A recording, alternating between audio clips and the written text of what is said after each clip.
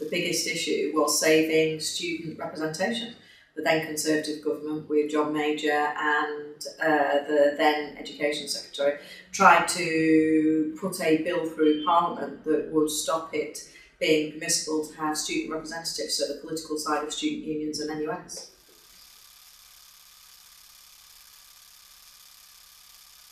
I mean, the big thing that I did was save NUS. The education reform bill at the time would have basically meant the end of the Federation, and it would have meant the end of the whole sort of student representation side in student unions. And although I was the first non-university president of the National Union of Students, I did a degree. I was at Loughborough College of Art and Design, but I'd been at an FE college before, and although the National Union has a long and august history, it was very represented initially by the big old universities, and it was through the growth in polytechnics and then the growth in FE colleges that gradually the huge expansion in NUS came, and we were very proud of that.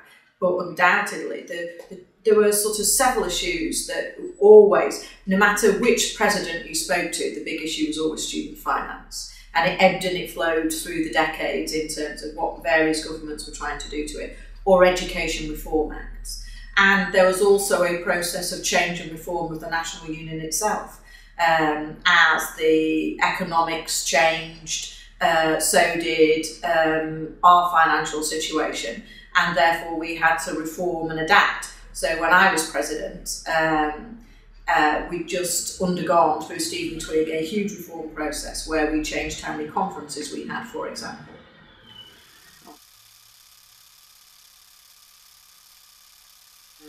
I'm a dyslexic art student with 2 O levels, and I went to art college despite being told that my disability was my own problem and I had to deal with it myself. I was a good enough artist to get in, but they wouldn't help me with my disability. And so when the Conservative government at the day decided they were going to shut art colleges, independent freestanding art colleges, I felt so motivated that I had a social obligation to keep that door open for people like me who didn't have traditional qualifications but were good at certain things. And my opportunity to go to do a degree at Loughborough was the gateway to a different chance for me. Both my parents were unemployed, and we were the first generation in our family to go to university. And I felt I had an obligation to therefore understand education policy, to get involved, and to make sure that this opportunity wasn't denied other people.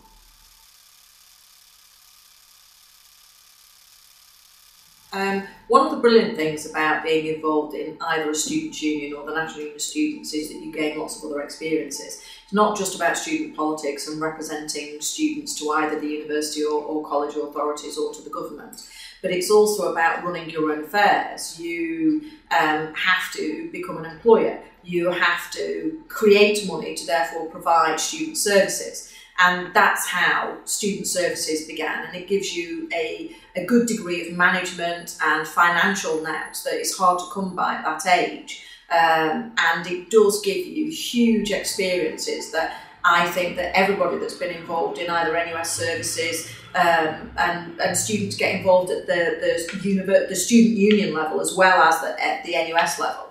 That everybody, I think, would agree that it's one of the, it adds to the uniqueness of the experience of getting involved in student politics.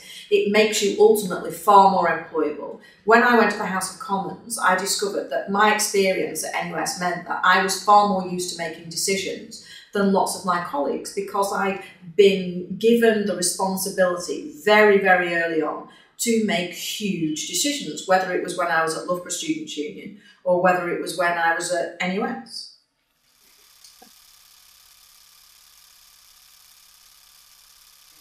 The most precious memory is being invited by the outgoing permanent secretary of the Department for Education.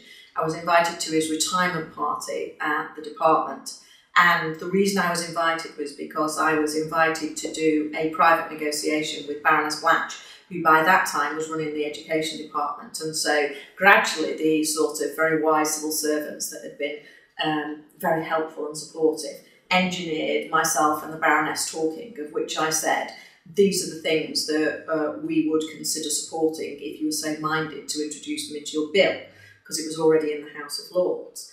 And we basically sent over, so she said, well, will you send them over? So on NUS headed paper, we sent a sheet of A4 with all the reforms that we would support in their bill. The next day I was asked at my leisure to come to the department to visit the Baroness and to bring my Chief of Staff, the General Manager.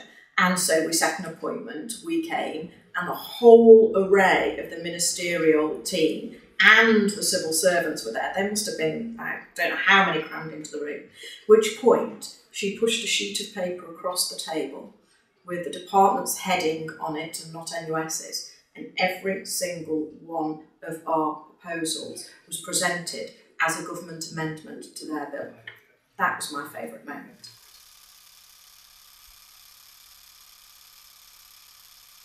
Being a president of the National Union of Students, you are a national political figure. NUS is one of the most important political entities in Britain, and it is a very, very, very unique experience that means that you become very much more politically experienced, very much younger than most people. So in terms of the national transition, I went to work for Saatchi & Saatchi after I left NUS for 3 years. So I worked on the national and international political scene, running campaigns for multinationals or charities, advising them about politics. But as always, when you go into a very well-established institution like the House of Commons, it's a huge culture shock.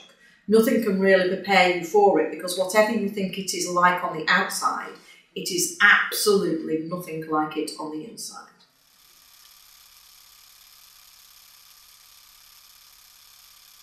Oh, we couldn't stop grinning. We just couldn't stop grinning. It was pinching yourself. Do we believe we're here? Have I done it? I mean, people like me don't become members of Parliament. Unemployed parents, lower working class, dyslexic, 2 O-levels, artist. I mean, it's not exactly your normal member of Parliament profile. Them being, under the age of 30. I mean, it was just such a historic moment, because so many of us were so young. So many of us were from very, very, very different backgrounds. And Parliament, as one of my constituents said, started to look like them. They started to think it was about them. So, it was a huge, huge honour, and it was an amazing experience.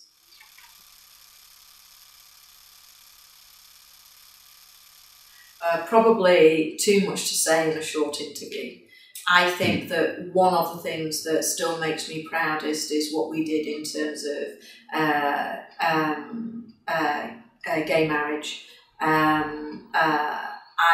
It's very, very rare that a government actually gets to bring joy, literal joy, into people's lives.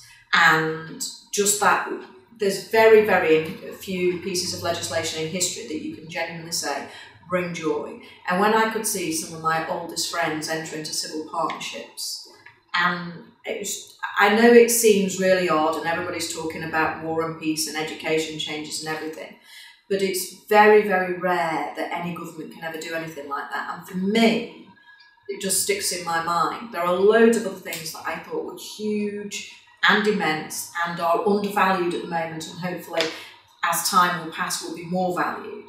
But for me, that was a personal political high point.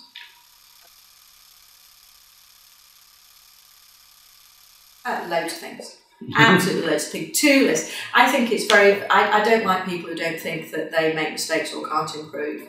I think that you can always look back and think that what you could have done better, absolutely and utterly. Would I change any of it? Not a jot. I have had the most charmed life where I got to be President of the National Union of Students, which I still think is one of the greatest honours and experiences anybody could ever have. To get to work with the quality and level of professional staff and other young, talented people throughout the country cannot be underestimated in terms of its importance.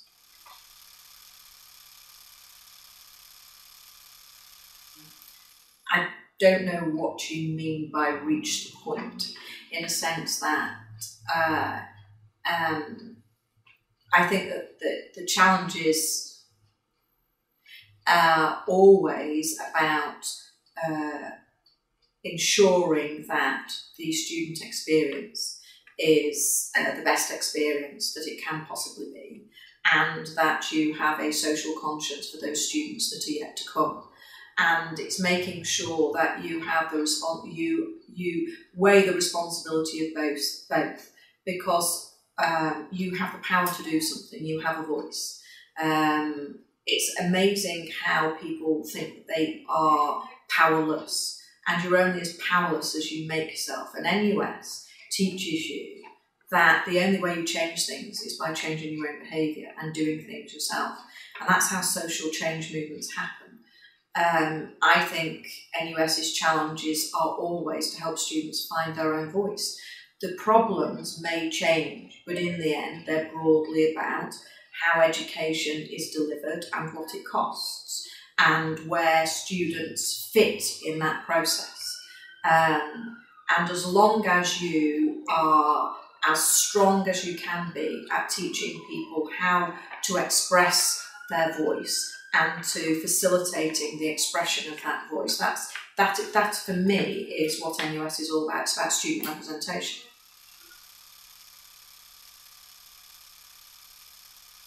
To make sure it goes from strength to strength, both as an employer but also in terms of the mission. I genuinely believe that Israel is a metaphor for Britain and everybody who believes in freedom and democracy, and I think our futures are indelibly tied.